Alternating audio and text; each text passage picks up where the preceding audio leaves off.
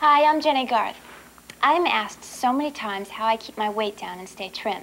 The truth is, it used to be very hard. I'd step on the scale every morning, groan, and go without food all day, usually ending up so weak and shaky that I would just lose control and eat all of the junk food I could find. Besides losing control, I lost my energy and my patience, and of course, I never lost any weight. My bathroom scale suddenly had the power to make or break my day. The very first thing I did was throw away my bathroom scale. That was definitely fun. You see, fitness has absolutely nothing to do with a bathroom scale. It's about feeling great and looking great. I looked at the foods I was eating and I made some major adjustments. You see, food is the body's fuel, and if I give it the most correct fuel, it will run longer and more smoothly. I used to hate to exercise, but now I actually look forward to it because I feel so great afterwards. Let's do this together. It'll be fun.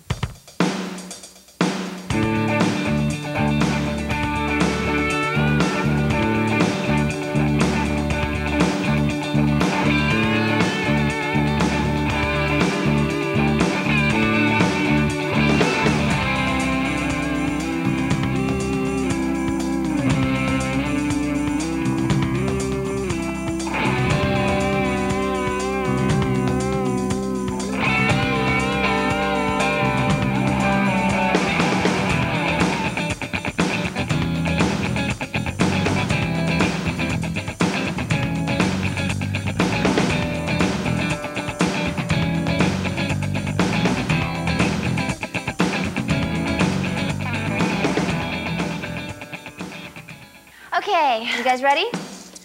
Okay, so you have lots of water, comfortable clothes, and good workout shoes? And let's do it. Start by doing some deep breathing. Inhale up and exhale. There you go. We worked hard.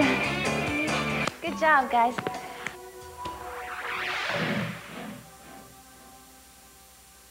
Whew, we did it. Earlier, when I told you that I threw away my scale, I got rid of it for a very important reason. I don't want to become neurotic about my weight or my appearance. Which brings me to something I really want to talk to you about. Eating disorders, especially anorexia and bulimia. These are illnesses triggered by emotional problems. Problems at school, at home, at work. It could even be a breakup with a boyfriend. It's so easy to think that if we're just a little thinner, maybe we'll be picked or liked or loved. It's just not true. When we become obsessive about our appearance, we think we're too fat and we diet beyond safe guidelines, running the risk of becoming out of control and starving our bodies. According to various doctors and health experts, 20% of those diagnosed with anorexia die from starvation. Our body is the only one we get. Be gentle with it. Respect it by giving it what it needs. Just sitting here talking to you, I am burning at least 35 calories an hour, just breathing and pumping blood through my body. That means that I need to eat 1,000 calories each day just to sit here and do nothing and breathe. Fewer than 1,000 calories a day is dangerous. So to avoid anorexia or any eating disorder, have your doctor help you set a healthy weight goal. Eat a balanced diet every day and exercise every other day.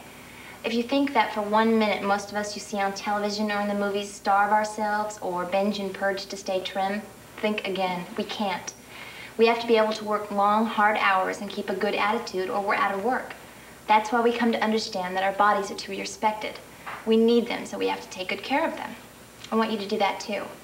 If your bathroom scale is in charge of your life, or if thin is never quite thin enough, please ask someone to help you get it under control.